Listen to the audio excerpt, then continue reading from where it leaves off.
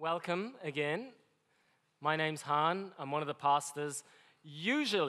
Ordinarily in the evening, we would be studying through 2 Timothy as we have been for the last 6 Nathaniel says 6 weeks.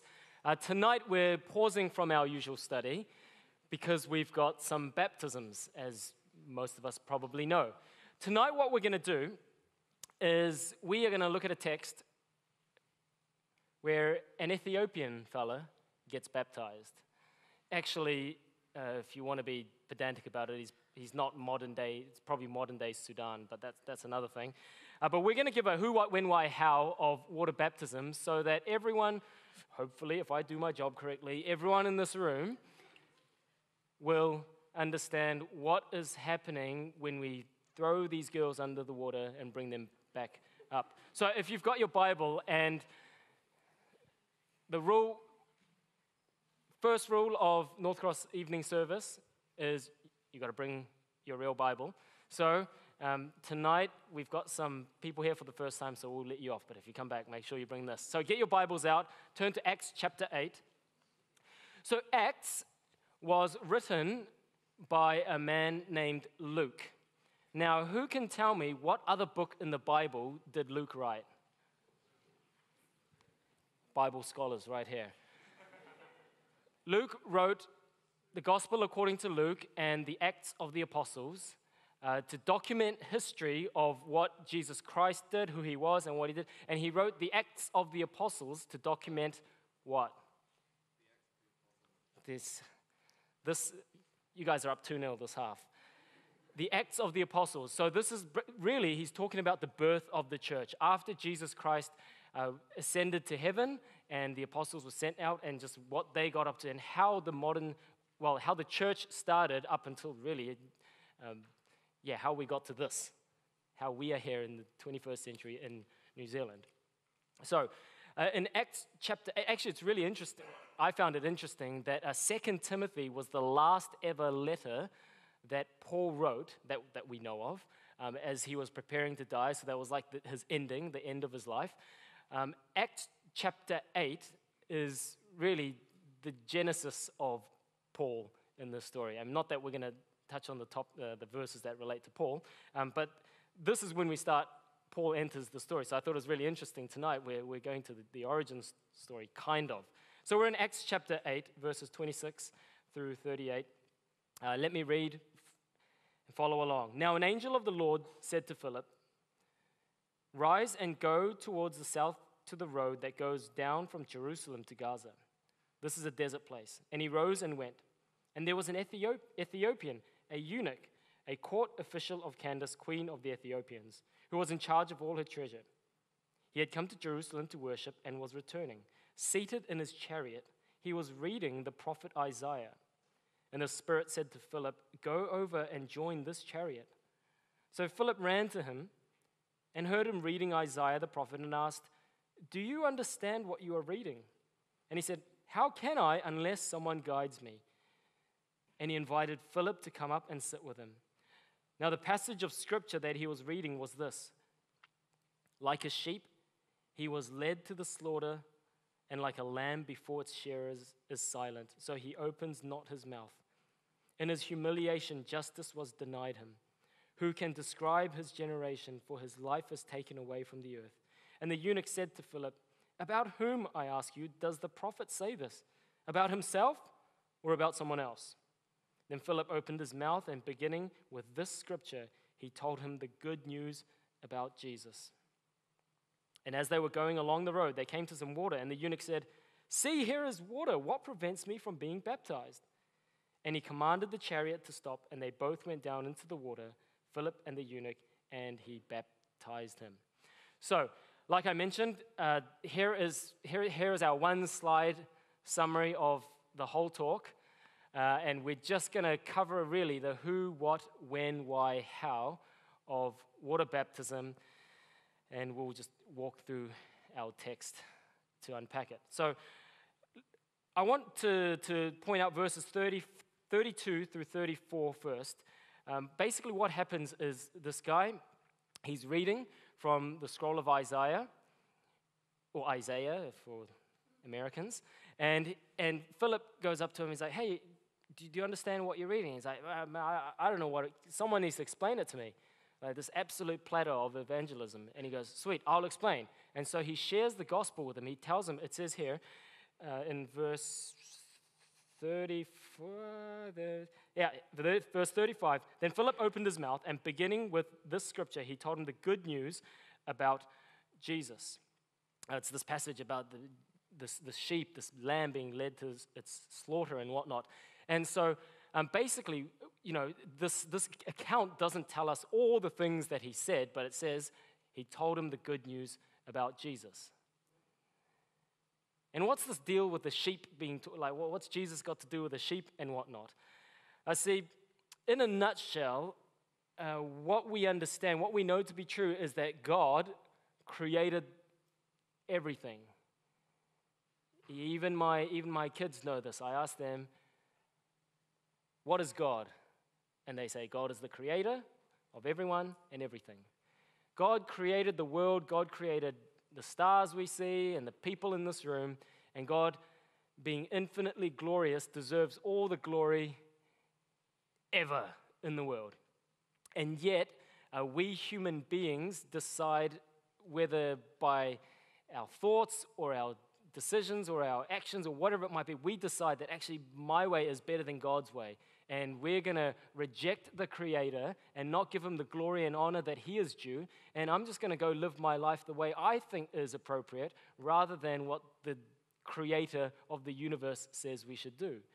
And so what happens is God, being holy, perfect, righteous, just, he can't just let that go. We might say, "Oh, that's unfair," but any good judge can't just let wrongdoing slide. And so this is the problem that every single human being has. See, even this half of the room, we're Bible scholars, and we look around and we go, "Oh, I'm not as bad as them," and maybe we're not as bad as them, but that's a pointless comparison because God is not judging us based on how good we are compared to this lot, right? God judges us according to his perfect holy standard. And so one day, when we stand before God and we have to give an account for our lives, God's not going to go, like Clinton, you're all good because you're not as bad as Jesse. So it's not like that, right? We all have to give an account for our own wrongdoings before God. And so you may not be Adolf Hitler, you may not be Jesse Cargill, but it doesn't matter.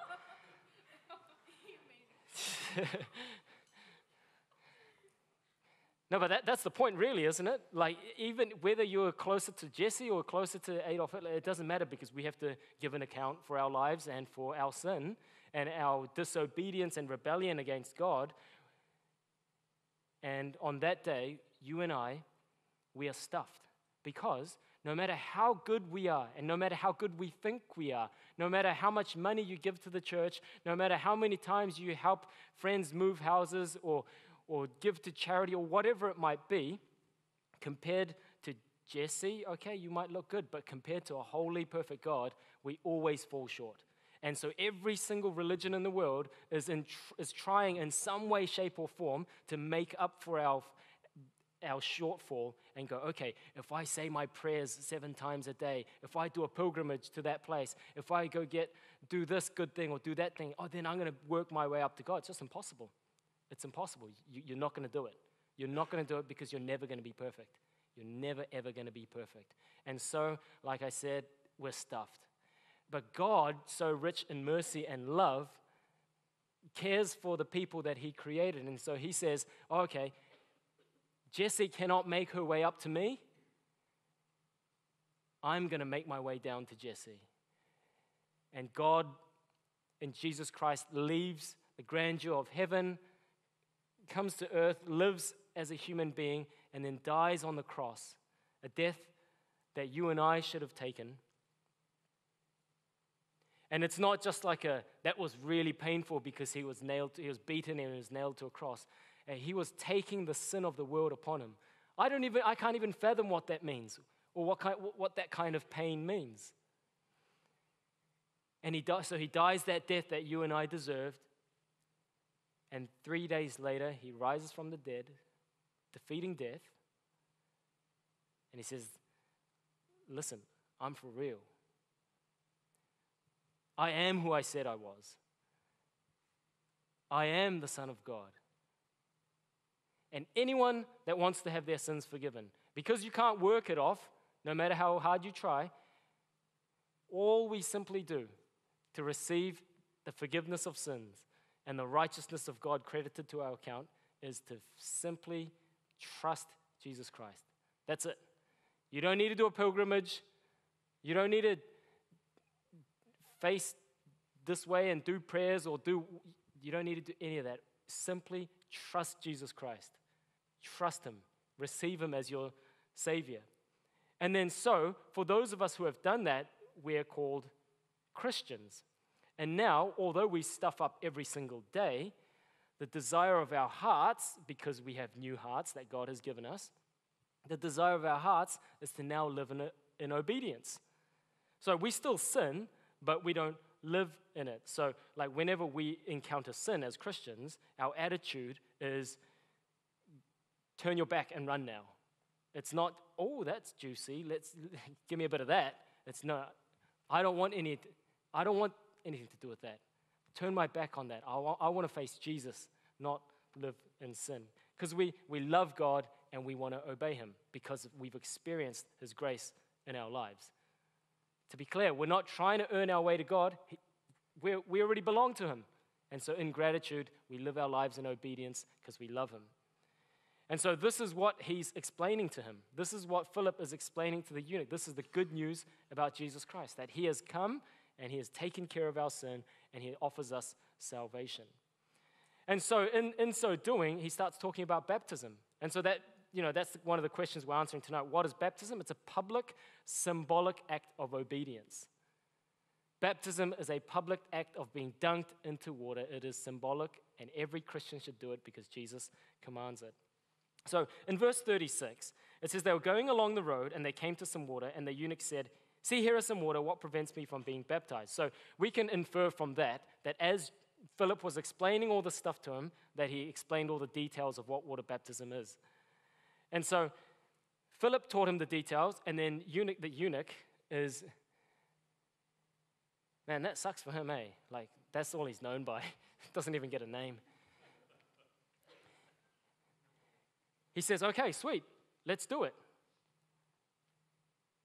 He hears about baptism and he says, okay, let's do it. Now, I want to be very, very clear. Very, very clear. The eunuch here at this point is not saying, okay, let's get baptized because that baptism, getting dunked in the water, because that's going to save me. That's going to forgive me of my sins. Water baptism does not save anyone. Who saves? Jesus Christ. Jesus Christ and who? Jesus Christ and no one else. Jesus Christ alone. It is symbolic. So the eunuch isn't there going, oh, great, there's some water. I can finally be saved. So dunk me in there so I can be saved. No, Ephesians chapter 2, verses 8 and 9 will tell us that, no, it is by grace you have been saved through faith. Like, this is a work of God, not us, not our good works, as good as they might be. So water baptism is symbolic. And if we start, I'm going to step on some toes maybe. If we start thinking water baptism has some actual kind of efficacy, like the water itself, then I reckon we're dabbling into like magic and sorcery and superstition.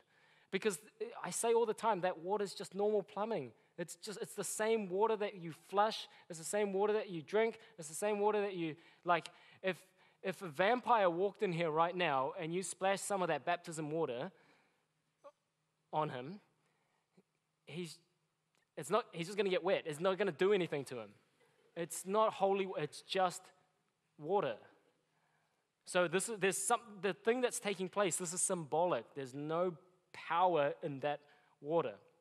So it's symbolic of many things. We'll cover some of it tonight. First of all, it's symbolic of our union with Christ. In other words, our salvation. The moment someone becomes a Christian, they have been united to Christ.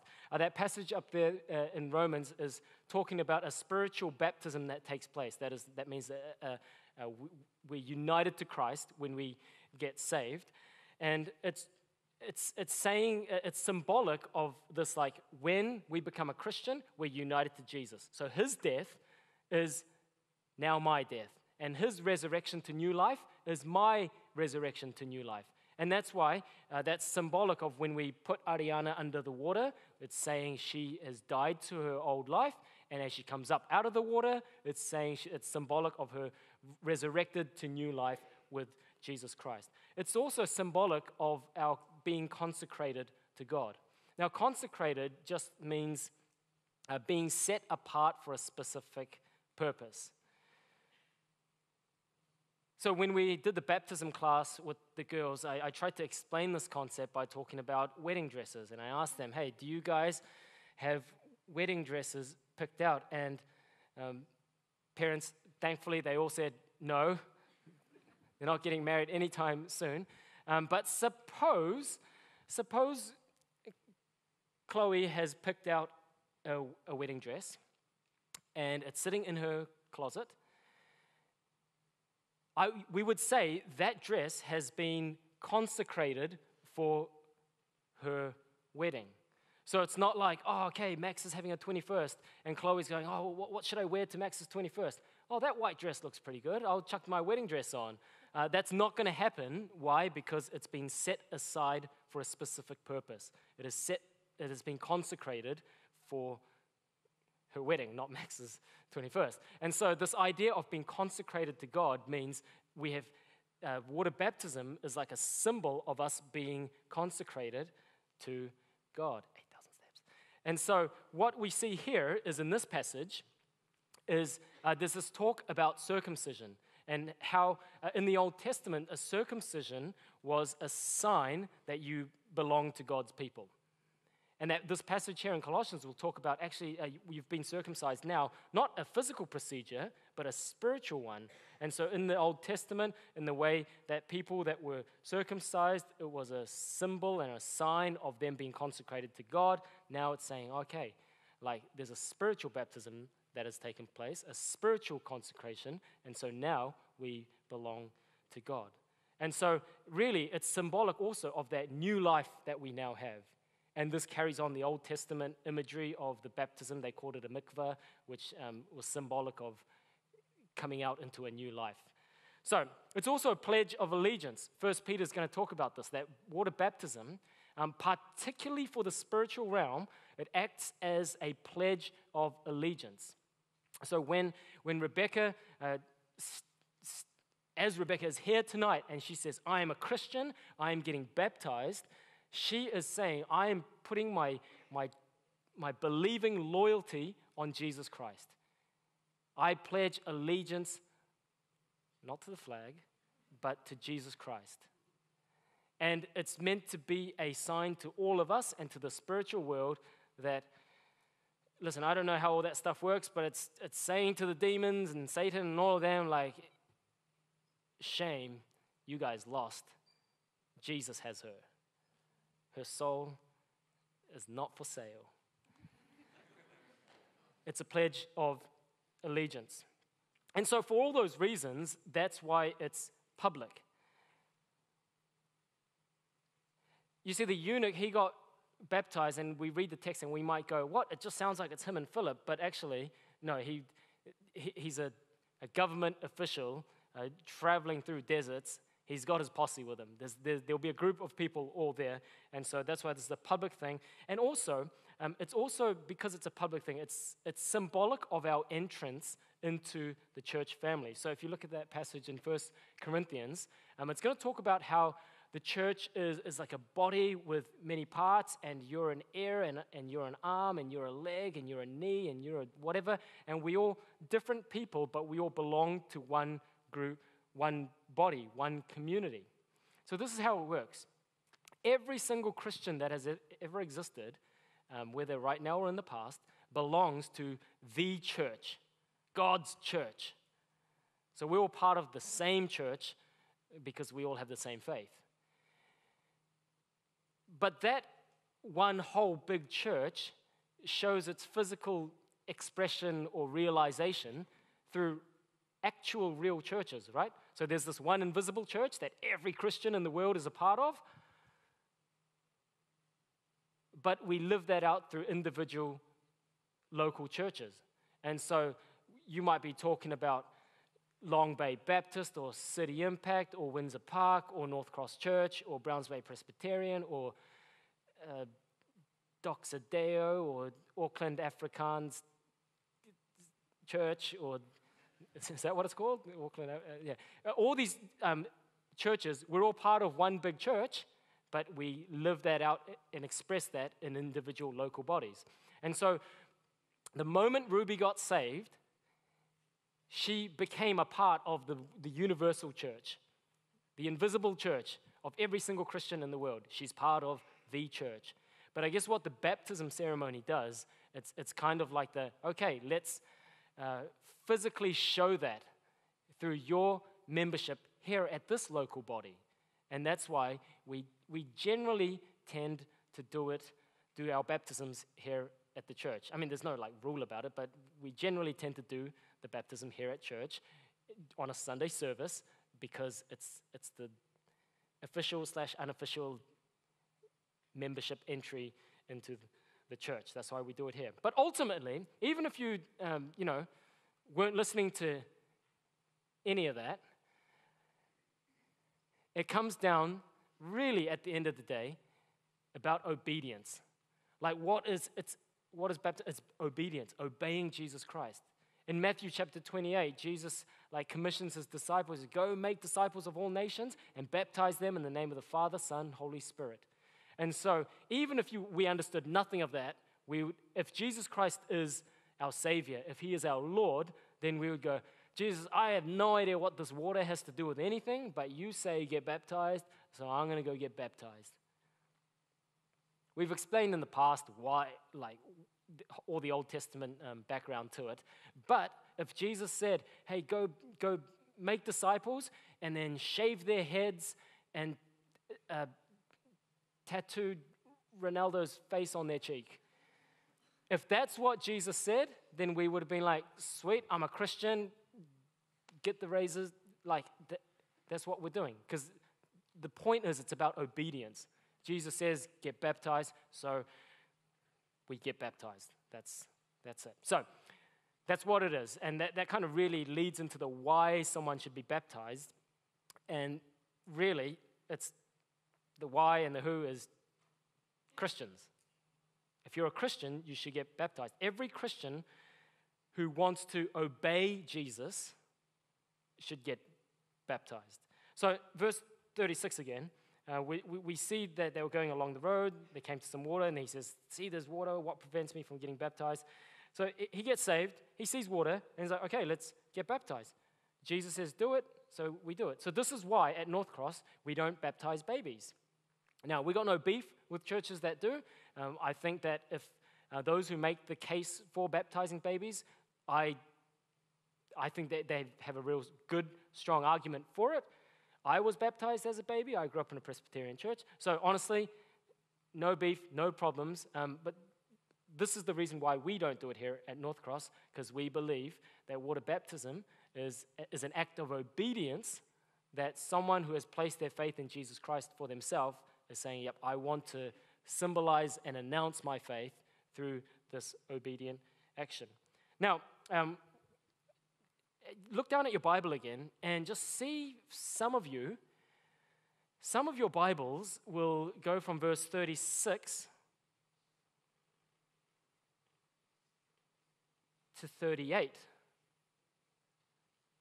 Hands up if your Bible's doing that. Yeah, quite a few. Yeah, okay. So, while we're here, let's talk about it a little bit. So, verse 37 says, Okay, I'll read verse 36 onwards. It goes, as they were going along the road, they came to some water, and the eunuch said, see, here's some water. What prevents me from getting baptized? And then verse 37, which isn't in most of our Bibles. And Philip said, if you believe with all your heart, if you believe in Jesus Christ, then yeah, you can get baptized. And he replied, I believe that Jesus is the Son of God.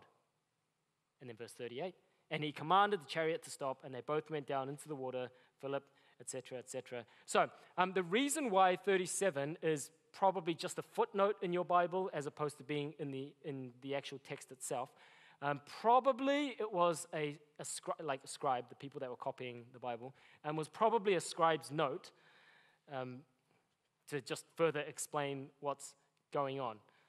And we know this because the earliest manuscripts, so like manuscripts are copies of the original, and there's like thousands and thousands of them. The earliest ones don't have verse 37. Later ones do have verse 37, so like obviously it's probably best practice to go with the earlier sources. So the earlier ones didn't have verse 37, so probably somewhere along the way some scribe was like made explanatory notes, and then the next person that copied it thought it was part of the text and carried on. But here's what I'm saying. Let's say it's supposed to be part of the text, verse 37. If it's supposed to be part of the text, then great. Then it just proves this point that every Christian who wants to obey Jesus should get baptized. If 37 isn't meant to be in here, then it doesn't change anything. It changes nothing because you read through the rest of the Acts of the Apostles, and the example that you will see is someone hears the gospel, they receive the gospel, and then what? And then they get baptized. 3-0. Come on, guys. They hear it, they believe it, and then they get baptized. So every Christian should obey Jesus and be baptized. Not just elite Christians, not just this half of the room, but every Christian should be getting baptized because it is a command from Jesus. And that kind of answers the next question of like, when should someone get baptized? Look, there's no rule on this. In the early church, they did it differently. Sometimes they would have to wait years and do heaps of discipleship before they go, yep, you've proven to be a Christian, you can get baptized. There's no rule around it. The only rule is you should do it after you become a Christian. After you become a Christian. And so you might be sitting there and you're a Christian and you're like, oh man, I should get baptized. But you're like, I'm not going to get baptized anytime soon because Auntie Yolanda is in South Africa and she's going to fly over next year. So I want to do it when she flies in. Like, cool, that's fine. But the point is, we shouldn't not want to be baptized. Like, we should get baptized sometime after we become a Christian. Final one is how. How should we get baptized? Who, what, when, why, how? How do we get baptized? Well, we believe that water baptism should be done via full immersion. So that is, we fully immerse the person into the water. There's a few reasons, and Christians disagree on this. And if you were here last week, we looked at kind of like what constitutes false teaching and what's just opinions and whatnot. This is one of the ones that, like, if another Christian thinks differently about this, it's okay. You can still be best friends. This is not something to fight over. So some Christians say it's not about dunking them into water, but you can sprinkle water on their head. Cool. They have good arguments for that. We believe that water baptism should be done by fully immersing the person into the water. Because if you look at verse 38, so these are just suggestions. We're making a case. He commanded the chariot to stop, and they both went down into the water, Philip and the eunuch, and he baptized them. So what this text is saying, and I know, what this text is saying is that they were on the chariot, and they saw a body of water, and was like, oh, look, there's a lake. Let's go in there and get baptized. As opposed to the eunuch hearing the gospel, believing the gospel, and being like, oh, sweet, I'll get my hydro flask out, and let's do the baptism now. He waited until he found a body of water, and of course he would have had his water reserves with him. They're traveling through the desert. So that seems to suggest that the example that we see in this passage anyway was they waited until they saw a body of water. Also, it fits the metaphor better, doesn't it? Of dying to our old way of life and being raised to new life. That metaphor that illustration just fits better with an immersion rather than a sprinkling. And also the word itself, baptizo, it means to dunk, or it means to dip, or it means to fully identify. So imagine I had a cup of water, and then I splashed, did that to Sean, and he got a bit of water on his face.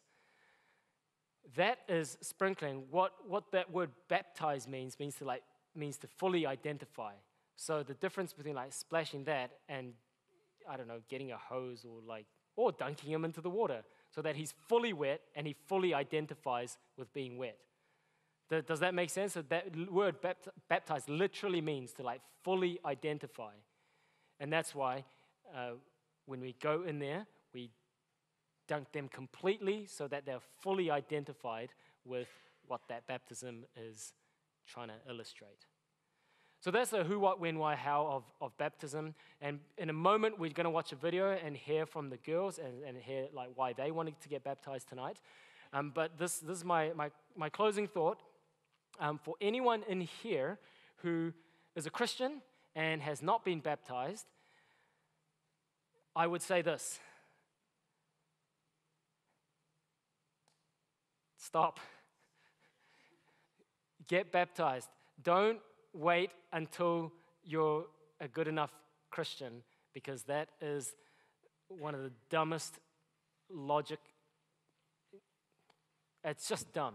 Because the person getting baptized is saying, I am not good enough. I need Jesus Christ. That's why I've received his forgiveness and his salvation, and I want to express it through baptism and tell the world through baptism to show that I am not enough. And so for us to be there going, okay, I'm going to wait till I'm good enough to stand up there and say, I'm not good enough. It doesn't make sense. So don't worry about all of that.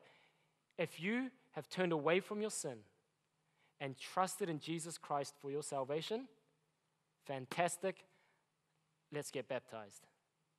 Come talk to us after. All right, let's watch the video. Hi, my name is Mia.